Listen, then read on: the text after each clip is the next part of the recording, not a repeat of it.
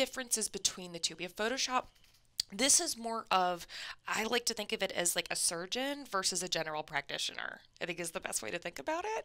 Photoshop is the surgeon. Photoshop is the one image at a time. We're going to do some intensive editing. We're going to do things like skin correction, masking. I'll tell you what that is if you're not familiar. And then like dropping in things like heads and compositing and doing like super fun, kind of fantastical things. But you're really focusing on a single image at a time and heavily editing that single picture. Where Lightroom, what we have, it's a catalog program. So this is going to help us organize our images, which is like one of my favorite parts of it for sure. And then we can import them in, see all of our pictures, organize our pictures, and then also edit them as well, but not as intensively as Photoshop. It's meant for more of like a batch editing or simple editing type of software. Nothing too intense like cutting stuff out and pasting it in. This is really just, hey, do I just want to change the lighting? Do I just want to change the saturation? You can take out little things here and there in Lightroom, but really it's meant to be more of like an overall edit to the image rather than cut and slice and dice and specifics.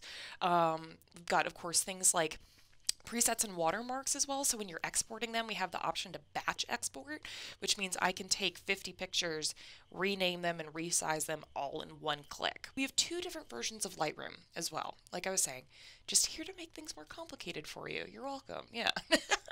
We have Lightroom CC, which is now even called just Lightroom.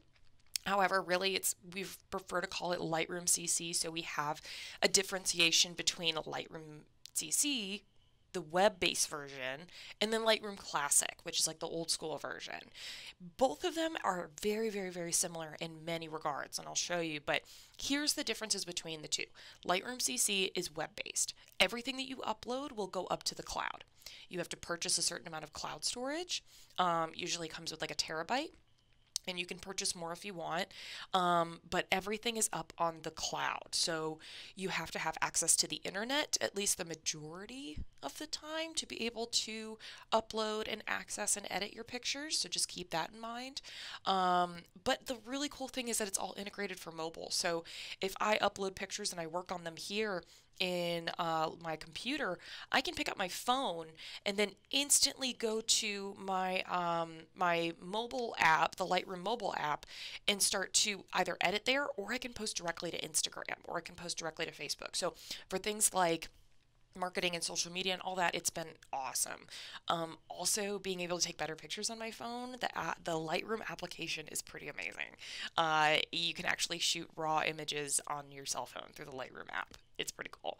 So, and it's got a much easier import and export process, so getting pictures into Lightroom CC and getting them out of Lightroom CC is a lot easier than it is in Classic. And again, I'll kind of show you that. But Classic is really nice because everything is local storage. Nothing's on the cloud. You can choose to put things on the cloud if you want, where with Lightroom CC, you do not have that option to put things by locally, I mean like on your hard drive. So all of my pictures for Lightroom Classic are on my external hard drive. I have a little like Western Digital Passport external hard drive where all my pictures live, and that's how Lightroom talks to my photos. They're all on that hard drive. So you can sync it with Lightroom CC like I mentioned, but you never really have to worry about your pictures running out of space, which is nice. It's like as long as you buy more hard drives, you can just keep putting more pictures into Lightroom. There's no limit to the amount of space that you can have in there, at least not that I've found yet. It is good for people with a lot of photos, especially a lot of raw photos. So for, like I was saying, for me as an event photographer, I end up with Classic more than I do CC.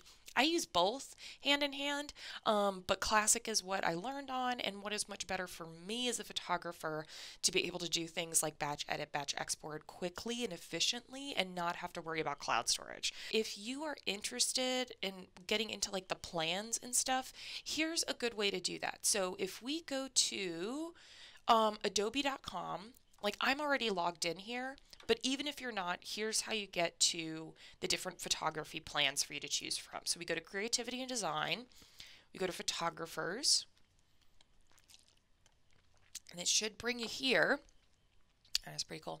And then you've got Compare Plans up here by that little flamingo. Bye. Compare Plans. And here's the different ones that they have to offer. So The first one, this photography plan, 20 gigs, this would be if you are only really exclusively using Lightroom Classic, and maybe some Photoshop. That's a pretty good one to have. But the 20 gigs means maybe you can put couple pictures every once in a while up on the cloud, but not a whole lot. If you think about it, your SD card is probably like 32 or 64 gigs. So yeah, just very minimal cloud storage space. But if you're never going to use the Lightroom CC version with everything up on the cloud, that's fine. No worries. So if you're going to go with Lightroom Classic and also on Photoshop, this is a good one to have.